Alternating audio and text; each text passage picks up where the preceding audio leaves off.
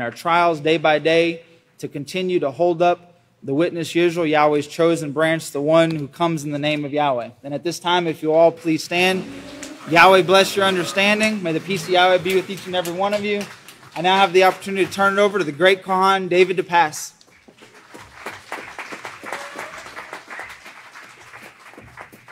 Shabbat Shalom. Please be seated.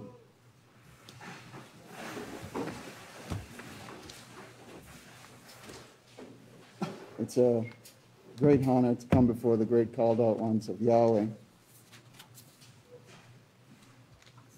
Now,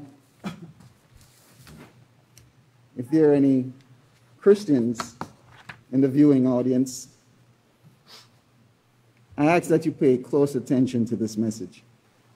I am particularly empathetic to Christians who are sincere and really do strive. Oh, let me take this off. I think this is kind of muffling.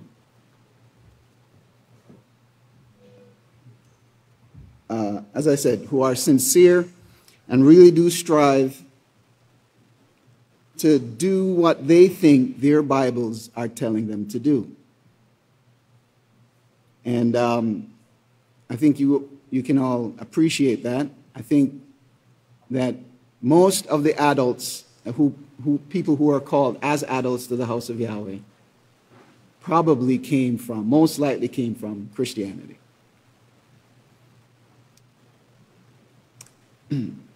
Now we're doing our best to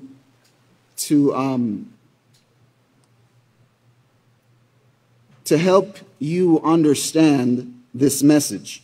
And we do recognize that one of the biggest obstacles to understanding this message of the kingdom is the carnal mind. Now, one reason why this is such an obstacle and why people don't realize that they are being hindered by the carnal mind is that Christian preachers call the carnal mind by a name that you wouldn't recognize, okay? That is a highly respected name. Now, what we want to do is to expose this kind of trick, so to speak, and show you exactly how this took place. But we want to show you also and give you a lesson on the carnal mind itself so you will understand. Now, without telling you what this name is that the Christian preachers use to label the work of the carnal mind with, we want to just tell you what the carnal mind does. Okay? And the idea behind that is a rose is still a rose regardless of what you call it. If you call it something else, it's still a rose. Likewise, the carnal mind is still the carnal mind, even if your minister calls it the most exalted name in Christianity. So here's what the carnal mind does. And I think everybody could pretty much say it with me. The carnal mind opposes Yahweh's laws. Okay? Let's say that again. It's pretty simple. The carnal mind opposes Yahweh's laws. I don't think our friends in Christianity really thought about that statement. But it's clearly written in Scripture. If you turn to Romans 8, and we're going to read 2 verses. It's on page 879. It says, because the carnal mind is enmity against, bitterly opposed to Yahweh. For it is not subject, and this is how it's bitterly opposed to Yahweh, for it is not subject to the law of Yahweh, nor indeed can be. It cannot be. And, you know, when you read the scriptures, and it says that the tree of righteousness cannot lead you wrong. And then it says the churches, they cannot lead you right. This is the basis of it. But in practical sense, in practical terms, what does this mean? What does it mean? Well, I want to demonstrate quickly here.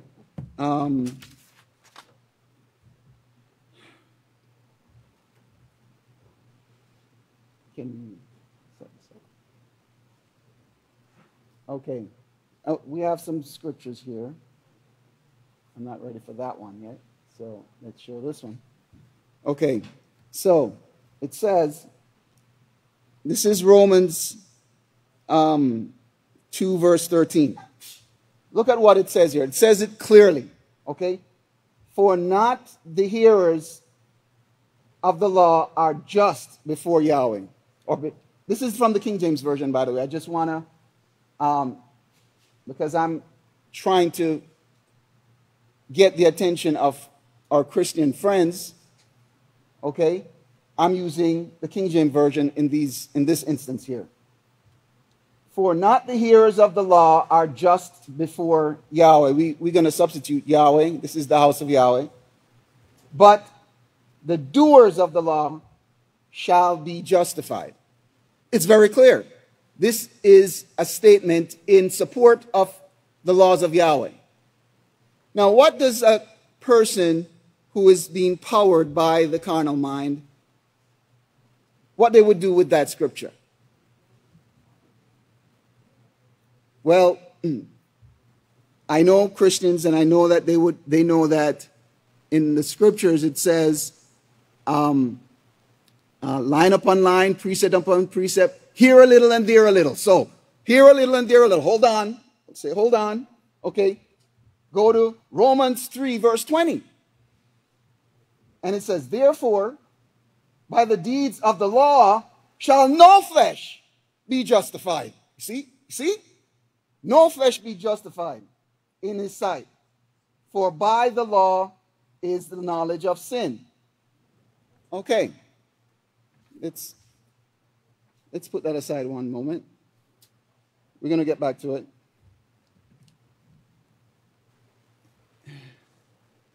The carnal mind is always seeking to go around Yahweh's laws, not to accept Yahweh's laws, to do away with it. Okay? And this is the signature action or the signature essence of the carnal mind. Okay? But what did someone with the spirit of Yahweh do when they saw that scripture? He said, oh well, okay. Does he go along with being an opposition to Yahweh's law? No. And this is how you will know that the world does not have Yahweh's Spirit Holy or Yahweh's Holy Spirit. Okay? Because they willingly go along with the works produced by the carnal mind, through influence of the carnal mind. What did our pastor, the Yahweh's witness, Yahweh's servant in these last days do when he saw Romans 3 verse 20 in the King James Version? He went further. He went to investigate because he's not opposed to Yahweh's laws, you see. Now, let's see if you could see this. This is a interlinear. It's scriptures for all with like the number 4, and they have the second volume, the New Testament, all in an interlinear. So here we are looking at Romans 3. You see it right there? Romans 3, right? So let's go look for Romans 3, verse 20. And this is Romans 3, verse 20. You see it right there? Let's see if we can get this bigger. Romans 3, verse 20. And I want you to notice a Greek word, ex, right there. And notice what it means, out. Okay? This word was not translated in this verse. And, you know, when I do studies, I would go on Bible Gateway or Bible Hub or what have you, and you can reference and see that verse in all the versions that they have, and they have a whole lot of versions, translations, and none of them got this right. None of them had translated this word here into English. But guess who did? Guess who did? Let's read what we have in the book of Yahweh. Because anyone who does anything outside of the law, you see it's translated here. If you do anything outside of the law, will not be justified before him, for through the law comes full knowledge of sin. Of course you want to know what is sin. Okay? That you don't do it. That's the idea. And there are several scriptures like that. And we have to really be empathetic to the Christians because that's what they see there. You see? And they don't have the strength there because Yahweh's Spirit is not there. Now, they might feel that they have the Spirit. They have the Holy Ghost. Okay? But these are the facts. Right? These are the facts. And this is how the facts play it. And you can find easily in Scripture. Go to 1 Corinthians 6, verse 9. And see here other scripture by the same author, by the way, who wrote Romans. In 1 Corinthians 6, verse 9, it says, do you not know that the unrighteous will not inherit the kingdom of Yahweh? The unrighteous will not inherit the kingdom of Yahweh. Do not deceive yourselves. I want you to notice this, that deception, the criteria for deception is law keeping, whether you keep the law or not. The criteria is based on law. That's how we're going to make the assessment. And notice this, do not deceive yourself, neither fornicators nor God worshippers. In the King James, it says idolaters. Well, the idolaters, they worship gods. Okay?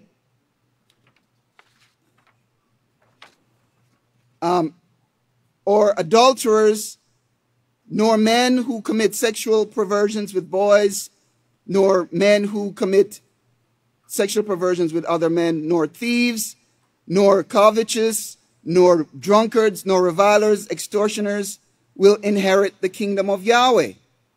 You see that? No, this is serious. I'm pointing it out to my Christian friends. This is serious. This is a serious criteria here. So we're going to delve into the carnal mind because we all need to know this. Okay? Today we're going to see why Yahweh made us with the carnal mind that opposes his laws. Why? But before we get really into it, I want to just draw a little bit more contrast to this, to a little more contrast to Yahweh's Spirit. Let's put that over there. Okay? And so,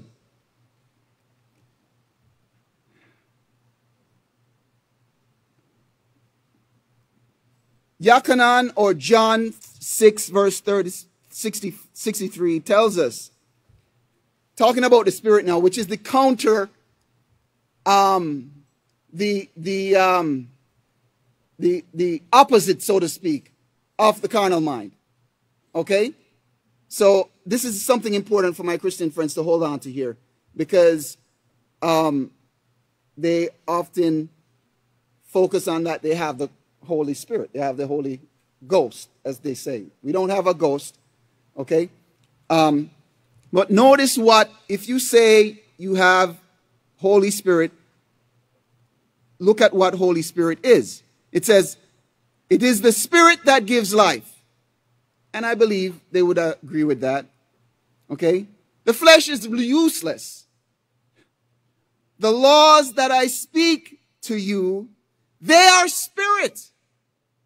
And they are life everlasting. So the Spirit of Yahweh is in agreement with the laws of Yahweh. That's what it's saying. It's in agreement with the laws of Yahweh. And just as I demonstrated here with Romans 2 verse 13, Romans 3 verse 20. Okay?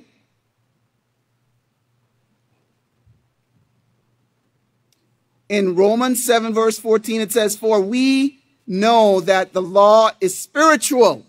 The law is spiritual. But notice this part of it now. He says, but I was carnal. You see the distinction? Sold under the power of sin. That's when he was dragging the believers out. Okay? He grew up knowing and being taught the laws of Yahweh. But he was going against it. You see? And it's like he didn't have the strength to do opposite. He was going after the laws that he was brought up with, though, was a mixture of traditions. You see? But he recognized the laws. But then there was a struggle there, right? So through those period of time when he was after the believers, this was what was going on, the anguish that was going on in his mind. In 1 Corinthians 2 verse 11, it says, for what man understands what passes through a man's thoughts except the man's own spirit? The man's own spirit, that's the carnal mind. In the same way, no one understands the things of Yahweh. What are the things of Yahweh?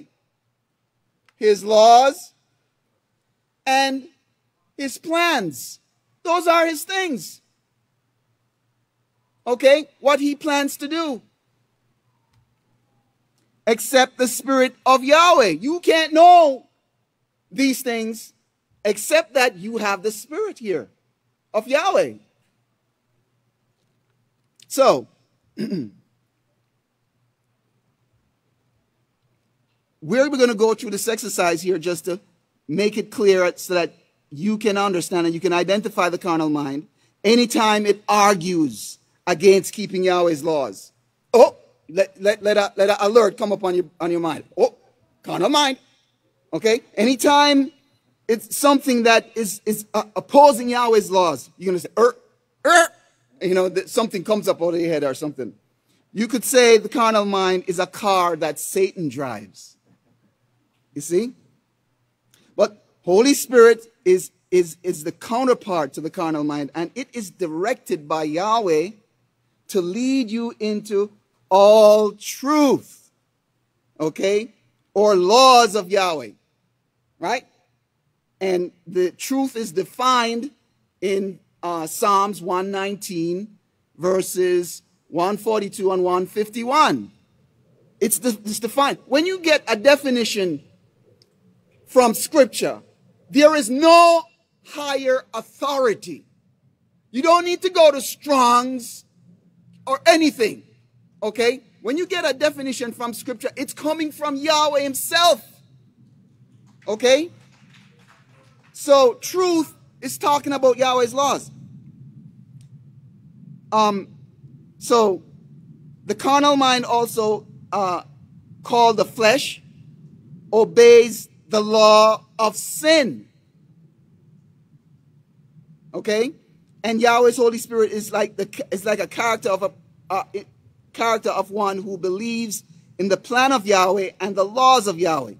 The covenant that Yahweh is calling you to enter with him is for us to allow him to write his laws in our hearts and in our minds. So by us freely choosing to keep his laws while denying our carnal lust and overcoming our carnal minds. You see, that occurs at the same time. Okay? Now, we were all born with the carnal mind. All of us. Okay? And that was by design. Yahweh did not make a mistake. Or something that Yahweh forgot. Okay? To remove from us. And I had something here. I didn't bring it. But, you know, surgeons, they leave all kind of things inside people. I had an article saying that one surgeon was accused of leaving his phone inside of a woman. So, but Yahweh did not make a mistake here. Okay? Although the carnal mind opposes Yahweh's laws, the carnal mind is pretty sophisticated. It's pretty sophisticated. Okay? It provides humans with some important features, such as the instinct of self-preservation. It's important.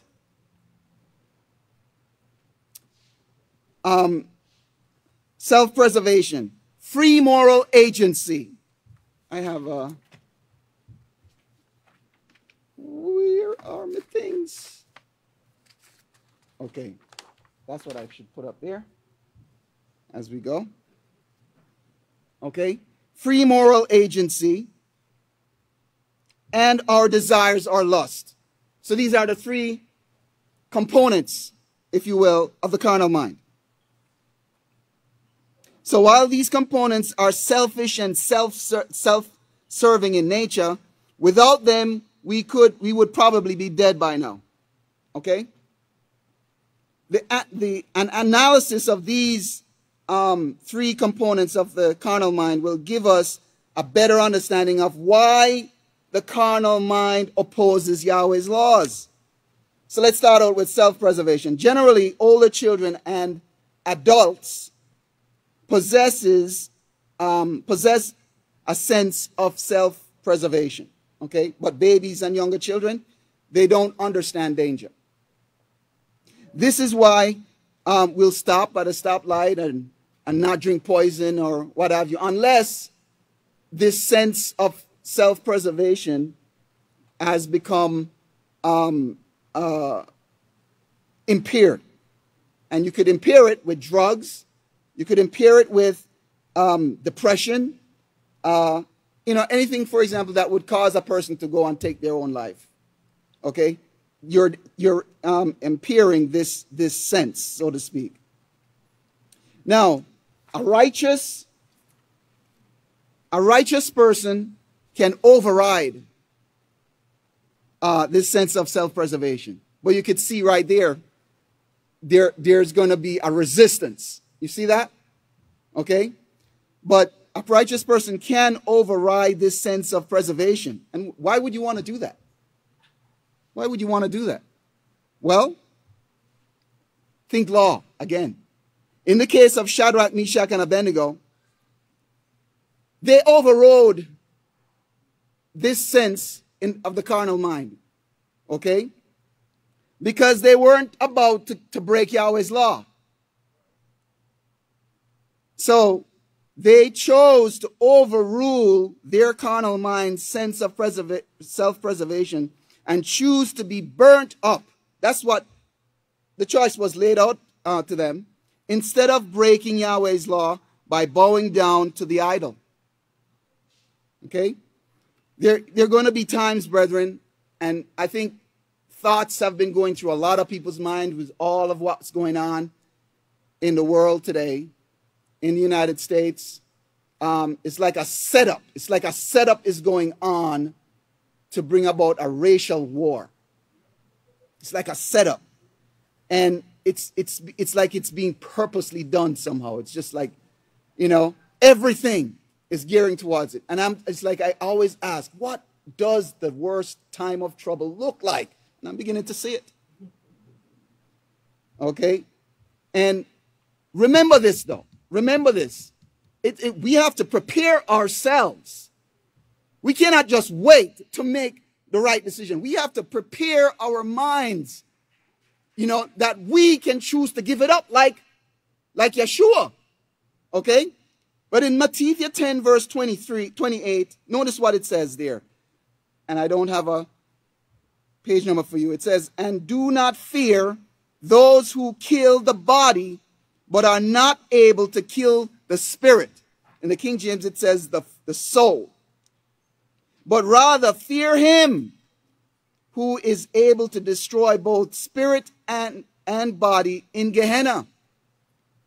This needs to be clear in our minds, brethren, what we would do if we are ever in a situation like that. Yeshua Messiah is the one who gave this instruction, and he followed his own instruction.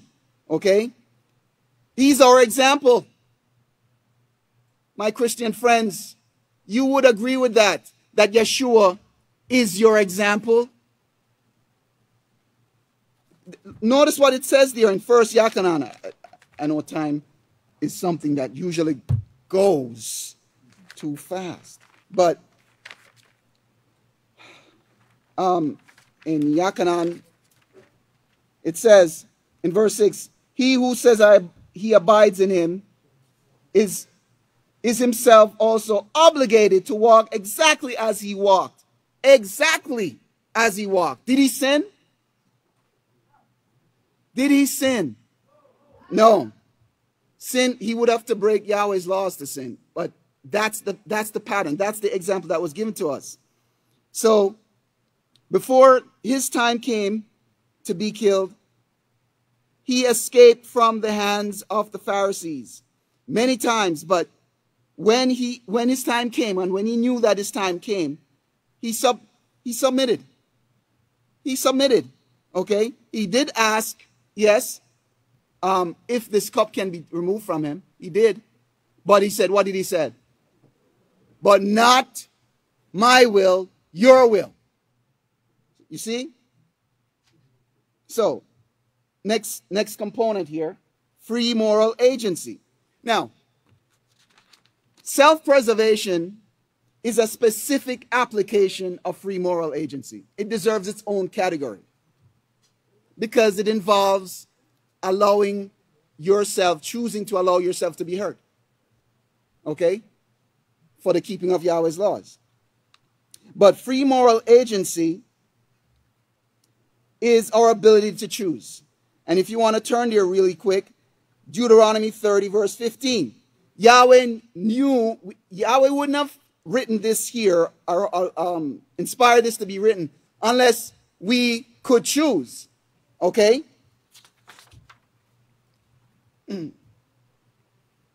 We have to willingly choose to perform Yahweh's laws and deny self all at the same time. In Deuteronomy 30, verse 15, it says, see, I have set before you this day life by righteousness and death and destruction. And this is being set before us every Sabbath. My friends in Christianity, it's being set before you every Sabbath at the house of Yahweh. Okay? You're not getting this choice out there. It's a choice on how to die. Okay? There's never a choice given in the world on life, even though they say it. Okay? Verse 16. In that I command you this day to love Yahweh, Ahab Yahweh, your father, by walking in all his ways, by keeping his laws, his statutes, and his judgments, so that you will live and multiply. And so Yahweh, your father, will bless you in the land which you go over to possess, which is the kingdom for us. In verse 19, I said, I call heaven and earth as witnesses against you this day, that I have set before you life and death, blessings and curses, because you are free agents to make your own choice between righteousness and evil. Therefore, choose life so both you and your children will live. There's no doubt about it. Yahweh knows that, it can't be done by force. That's not how he's doing it. He can't be done by force. But the way mankind thinks, this is how mankind thinks. Okay? Yahweh don't exist. Okay? Look, you don't exist. You don't have to worry about Yahweh. Look, I'm breaking the law. Okay? The carnal mind, the way the carnal mind thinks is if somebody's not going to slap me over the head, I ain't going to do it. Right? So there's a little deception there. Okay, great. So don't be deceived. Don't let the carnal mind deceive. It says, so let me ask you, since Yahweh give us this choice, how has the world been doing? Did the world choose righteousness? Did the world choose righteousness? That's not what the scripture says. Read it in Revelation 12, verse 9. King James Version. King James Version. And the great dragon was cast out, that old serpent called the devil and Satan, which deceived. That word again, remember what I said the criteria for deception is? Whether or not you keep the law. Okay? So Satan here is deceiving the whole world, it says, the whole world. He was cast out in there. But the point is, Satan has deceived the whole world. Now, my Christian friends, the whole world include a few billion people. And you know what it says here? It says that Christians remain the world's largest religious group, but they are declining in Europe. If this scripture is true, Revelation 12, verse 9,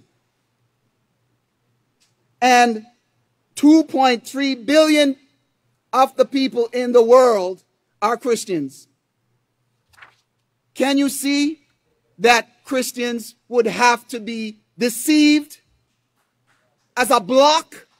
I'm not just talking about one a little bit. No, as a block. There's no other way to see this. Anyways, time is running out. The next component is our desires. Turn to Genesis 4. Our choices are governed by our desires. The carnal mind is the seat of our desires, and our natural desires are generally, our natural desires are generally, not always, but generally sinful or opposed to Yahweh's laws. Okay? Every man that walks out there and ends up lusting, understand what I mean. Okay? And you have to practice Yahweh's law in order not to fulfill your lust. You see? So without teaching from a servant of Yahweh, we are more inclined to follow after our sinful lust. You see? In Genesis 4, verse 7, and this is from the King James Version again, I'm reading here, it says, for you do, in the King James it says, for you do well. Actually, no, Book of Yahweh. I'm reading from the Book of Yahweh, but I did note what the King James said. It said, if you do well. In the Book of Yahweh, it says, if you do righteousness. Now think about those two things right there. If you do well, what is that? What is it? Well. It can be anything. It's not specific. You see that? It's not helping you. But if you do righteousness, and righteousness is defined, it's defined in Deuteronomy 6, verse 25, okay? As us keeping Yahweh's laws. See, it all comes back down to that. It's simple. It's not that hard. It's simple, okay? if you do righteousness, will you not be accepted? And if you do not do righteousness, in other words, if you're thinking of doing unrighteousness, sin is crouching at your door. Notice what it says next. The desire to sin is with you. When you go to the mall, it is with you. Wherever you go, it is with you. You see that? And Yahweh made it such that it's with you. Because in order to put his desires in you, you're going to have to refuse yours. You see? Yahweh's making sure that nobody gets into the kingdom except by their choice. That's what he's doing. So opposing Yahweh's laws is ingrained in our psyche. Okay, great. Okay, it's ingrained in our psyche. Okay? And notice there, I'm going to give you the definition of sin now because I don't think I did it before. But everybody here knows it, right? It was all A students over here. First, Yachanan 3 verse 4. Whosoever sins, this is what you do, you transgress the law. That is clear. No, I never met a Christian who says it's okay to sin. I've never met one. They always say, yeah, you shouldn't sin. Well, if you sin, what are you doing? You're breaking Yahweh's laws. Okay? Keep that in mind. For sin is the transgression of the law. And you know that he was manifest to take away your sin. No, I'm sort of giving away the name that they use here. Okay? To call Yeshua, because in verse 5,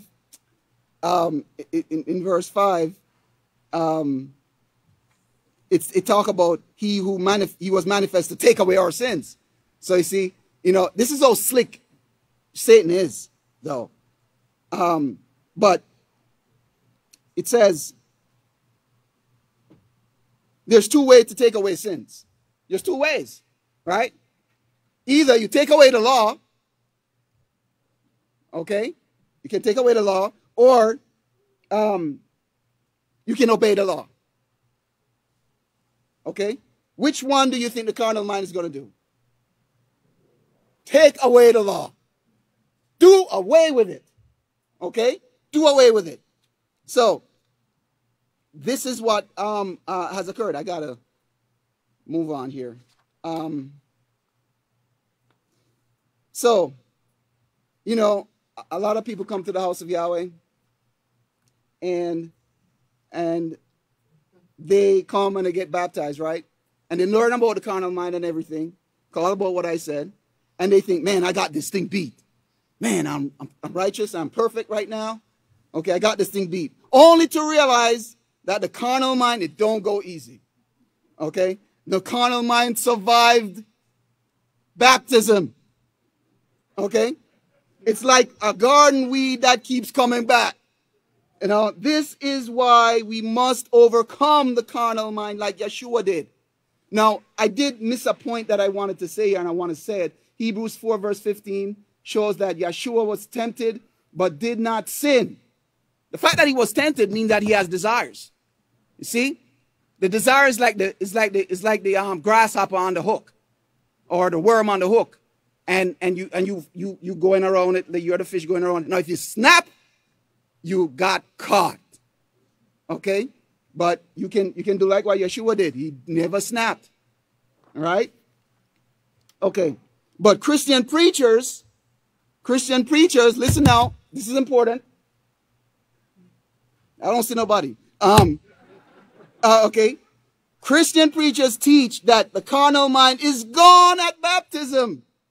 And guess who enters? Jesus Christ. Jesus Christ enters in the person's heart so they are able to automatically live righteous.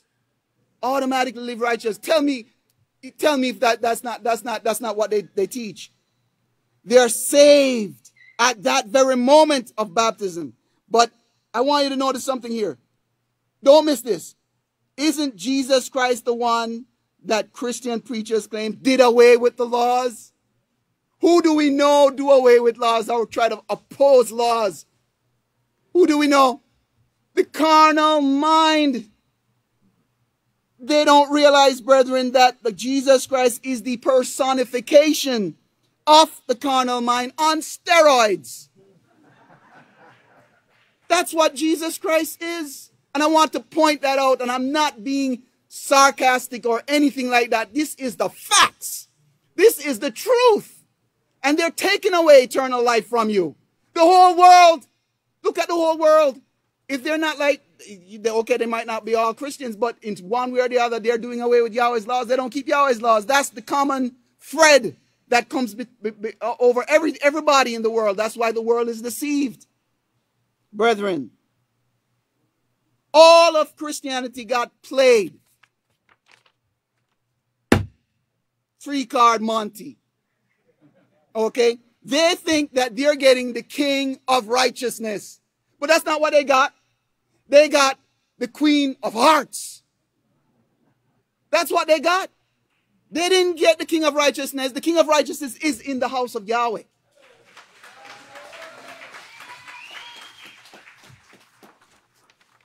So, that's the value of knowing and understanding the carnal mind, brethren. What is the carnal mind? The carnal mind opposes Yahweh's laws. Don't forget it. Don't participate. Overcome it, brethren. So with that, I pray that Yahweh bless your understanding.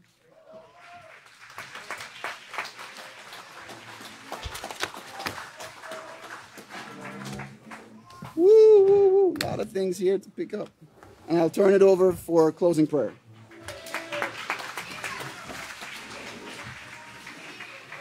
If you all raise your hands. Heavenly Father Yahweh, this is Deacon Tobiah. Come to Father Deacon Benjamin from the body of Cons. We pass you Shalach and Yeshua Masat. I thank you for the Sabbath that you've blessed us with, that we can come meet together and learn.